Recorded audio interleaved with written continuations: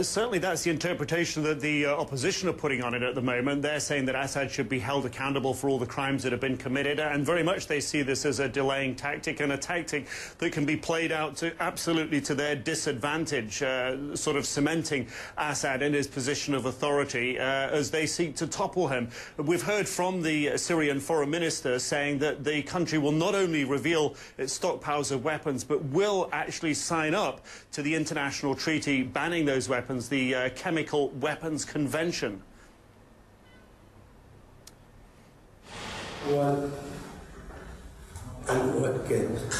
I am authorized to reiterate our support for Russia's initiative regarding the Syrian chemical weapons in compliance with the Organization for the Prohibition of Chemical Weapons, and to reaffirm Syria's willingness to fully cooperate in implementing this initiative. But just to give some idea of where Syria stands in the number of nations that have signed up to that convention, they would become the 199th country to sign up, i.e. one of the last.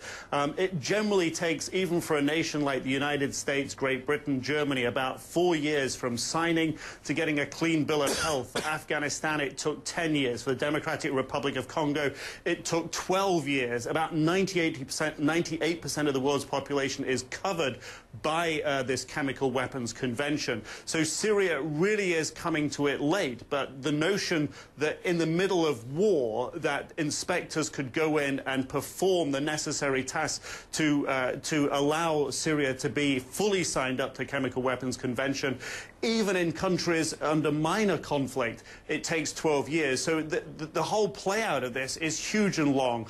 Certainly the recognition in the region here that President Obama's decision to delay the vote eases tensions right now, but nobody here is under any illusion that the main problems and the fighting and the killing in Syria still exist.